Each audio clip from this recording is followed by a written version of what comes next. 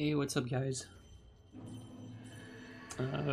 Little new piece of information here. IGN just did an interview with Hidetaka Miyazaki, and they do not talk about PvP, but there's a lot of interesting tidbits of information, especially regarding the combat system. Alright, so let's read some parts of the interview with Miyazaki. The interview was done by IGN, so I'll leave a link in the description if you guys want to read it firsthand. But here, there's an interesting question here. The person asked, the Souls game, Bloodborne, Sekiro, they always have a very similar and distinct flavor of combat, even though they're all fundamentally different in terms of their focus. Can you describe how the combat will work in Elden Ring and how it differs from previous games? And Miyazaki replied, we think rather than recommending a specific way for a player to tackle each encounter, one of the things we wanted to stress in this game was, again, that freedom to choose how to take on encounters and how to approach these various situations. There's a very large variety of ways you can approach combat and a large range of abilities you can acquire. This is quite interesting. Abilities you can acquire. Throughout the trailer, we see a bunch of different techniques. We see a horse leaping up a cliffside, an attack jumping off horseback, and there's magic attack that extends your sword. Can you shed some light on these abilities? How they're earned? Does acquiring a technique lend itself to exploring more of the world?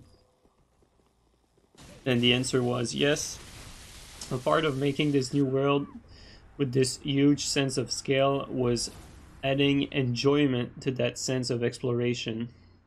Having players feel encouraged and give them a desire to explore as much as they want. And so that could be through acquiring new weapons, magic spells, and abilities, such as the different spirit summons. We wanted to place these elements so the players will enjoy exploring the map and discovering these elements for themselves. There are cases in which you can buy them, arts, magics, etc. Here they refer to it as arts, kind of like weapon arts, it seems. You can buy them at stores or learn them from NPC, but generally they are hidden throughout the game's world for the player to discover through exploration, rather than unlocking them through a skill tree as in previous titles. Interesting. I think one of the things that's worth mentioning is the skills. So I think he's referring to the arts here, which is a returning feature from previous games, but check this out. But again, we're concentrating on the level of freedom that it gives to the player. So before, there were a certain skill attached to a certain weapon. Here he's referring to weapon arts. Now you're actually able to freely interchange skills between a large variety of weapons. Okay? There are, I believe, around 100 skills in total. That's crazy. Obviously, you're free to combine your different skills with different weapons. You're free to build your character with different weapons and equipments. You're free to learn magic as well. So if you throw all of these things, we think that the build customization is going to be richer and even more varied than before. Okay, so now this is where we get into the interesting territory. I want to emphasize this little excerpt here where he says, so before there was a skill attached to a certain weapon. I mean, this is really referring to weapon arts, and now you're actually able to freely interchange skills between a variety of weapons. It doesn't say between all weapons, and I think it's pretty clear here that, you know, From is not stupid. I don't think they're gonna give you, like, say a broken fast weapon art on a you know, the slowest of weapon. Like, for instance, imagine if an ultra weapon had like the freed weapon art, pretty much. You know, I don't think we're gonna see stuff like that, but maybe the Claymore is gonna come in with a built-in gun deer charge. Who knows? Like, maybe you're gonna be able to do stuff like that. And that kind of brings the discussion about what is the purpose of weapon swapping, because you know how we made weapon swapping very popular in Dark Souls 3, and some people really enjoy that and some people don't like that, but I'd like to emphasize that when I started weapon swapping, the whole idea of weapon swapping was to bring more attacks, to kind of broaden a limited moveset from X or Y weapon. So they're pretty much addressing that that problem. I mean, it's not really a problem, but that lack of depth that some of the other weapons had in, say, Dark Souls 3, where you have only a certain amount of attacks, and maybe these attacks are not necessarily enough to make a weapon viable or to have a move set varied enough. But here, if you have the ability to kind of customize your move set a little bit, it kind of kills, or not necessarily kills, because it's always nice to have more options, but it does certainly address the issue of weapons not having a good enough moveset or a varied enough moveset. I think it's definitely a good thing, and it could definitely shut the need for weapon swapping or swapping you know, stuff out of menu. Not saying that it's not necessarily going to be in there, or maybe you can swap skills on the fly, we don't know, but this is definitely something to consider, and it is actually addressing the need for swapping directly built into the game.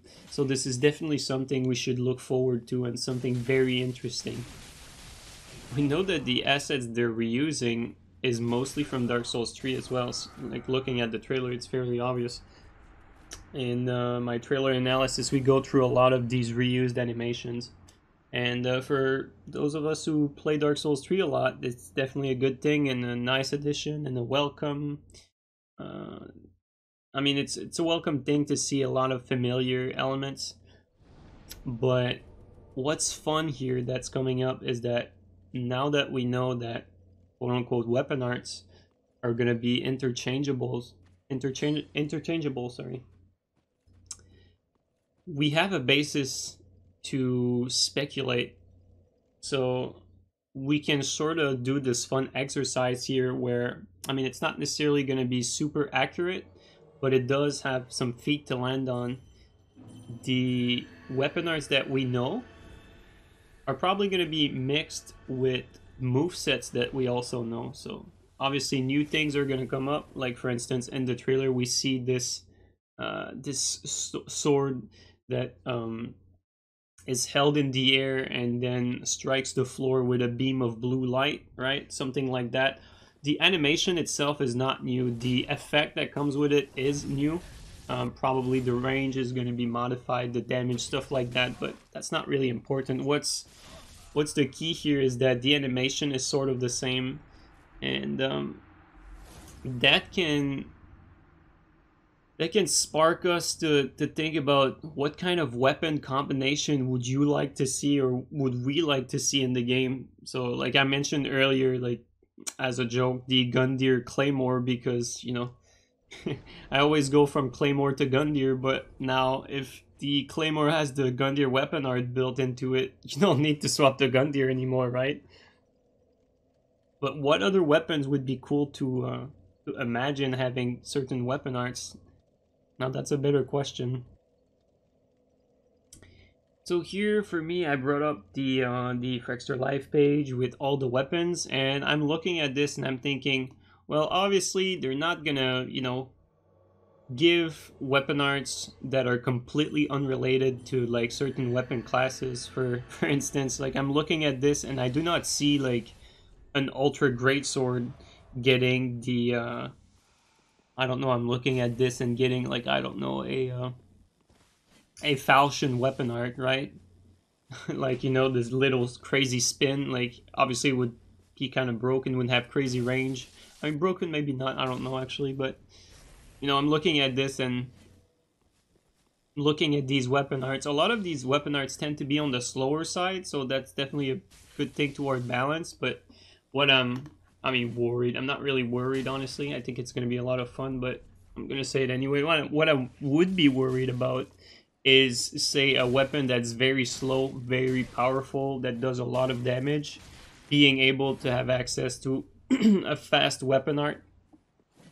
Although, to be fair, like I said, I'm not really worried about that, because that's sort of like basic basic balance. Like, even though people like to, you know, badmouth the balance in the Souls games as to, like, there's always something very overpowered, like the Karthus curve sword, the curve sword, the daggers and whatnot. But I mean, the balance issues with the previous game is not really in the realm of like obvious stuff like this right there.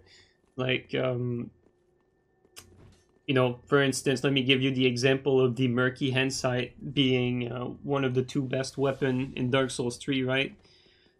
Or the harp, really. The harp and the Murky Hindsight are pretty much the same weapon. But the harp has been out since the release of Dark Souls 3. And it was only until like 2.5 years down the road that people realized that the harp was one of the best weapons.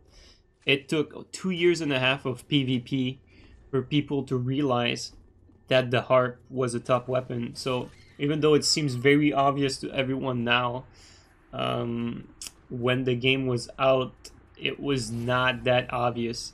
Stuff like Karthus curve sword that did a lot of damage, was very fast, had a lot of range.